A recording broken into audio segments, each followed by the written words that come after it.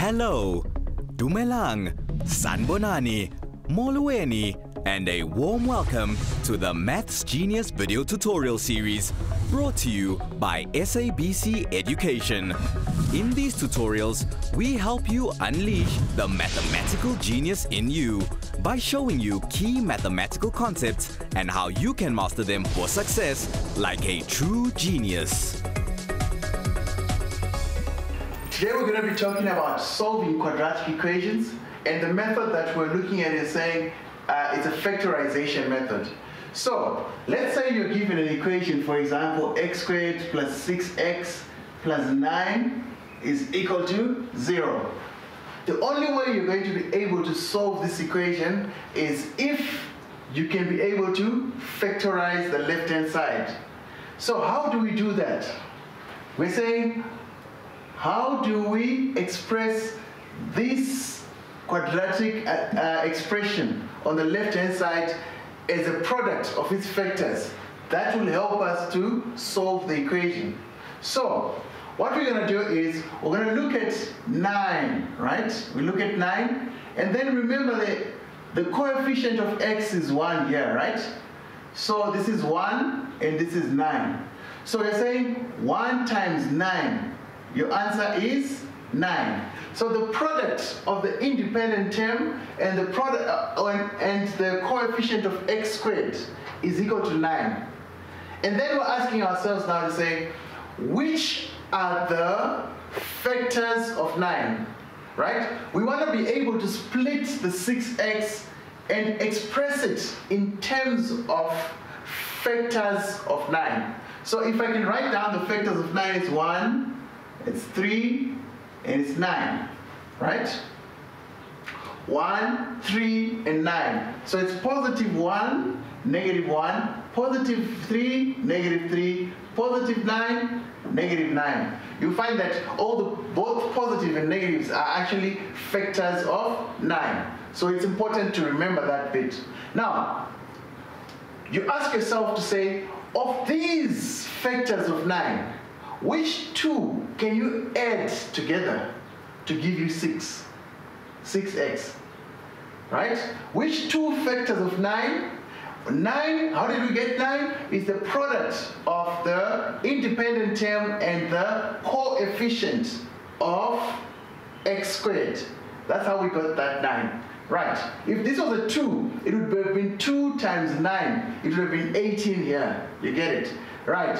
So from my thinking, I can play around with a 2, because I know that if I say 3x plus 3x, where did I get the 3's from? Because I know 3 is a factor of 9. So if I add 3x plus 3x, it will give me 6x. So I know that now I can substitute the 6x with two terms that are 3x and 3x. Right. So I'll rewrite that equation to say x squared, this one, plus 6x plus 9 is equal to 0.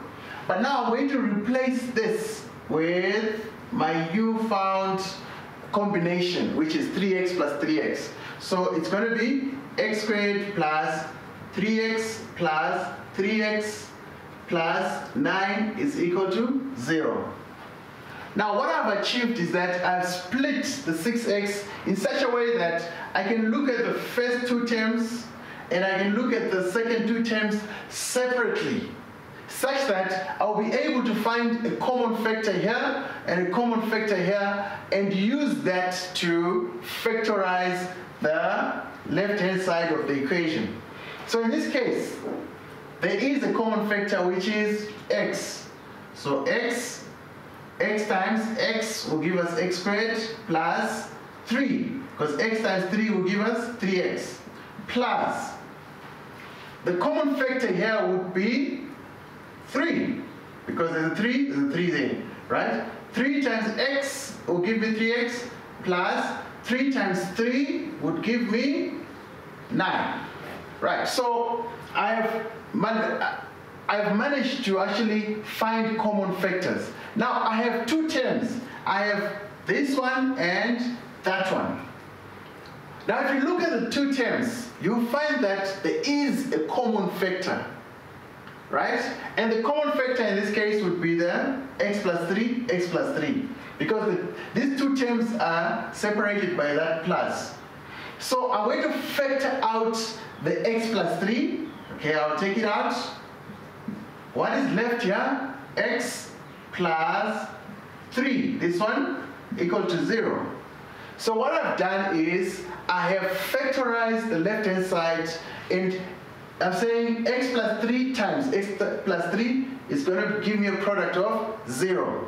But we know when two things multiply each other and the product is 0, we know that one of them is 0. So we're going to say x plus 3 is equal to 0, or x plus 3 is equal to 0, right?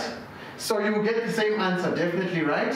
Where you have x is equal to negative 3, or x is equal to negative 3. But this is redundant to write x minus 3 minus x minus 3. So you just say x is equal to negative 3.